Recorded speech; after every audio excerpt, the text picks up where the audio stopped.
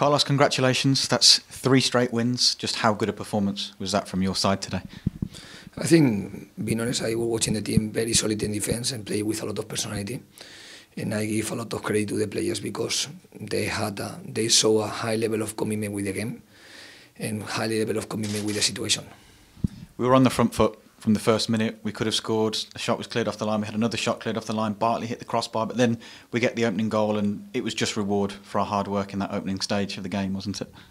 Yes, because today was very important game for us because you have the possibility to win the three points, but at the same time a special game because we know that in the next 4 weeks we don't have the possibility to add 3 points. So it was 90 minutes where we were talking to play this 90 minutes with a high level of determination, with a high level of commitment, and trying to don't waste any single moment of the game.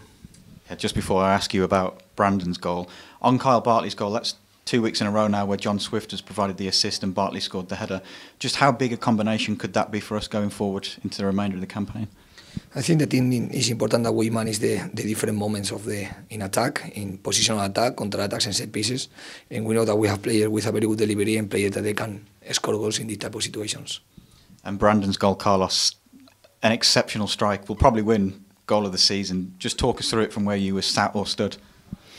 I think he's one player that when he does good things, you are going to be happy because he's someone that worked very hard to be here. He has moved from the League to be now in the Championship, and with his hard work and good mentalities, he is showing that he can help the team a lot in the Championship.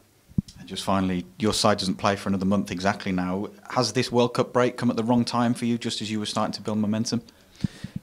Before I arrived here, I knew that this period of time will help us to keep growing, will help us to be working the team, but the most important thing in the football, more than my work, is to see the players competing like they were competing today because that's the key to win the football games.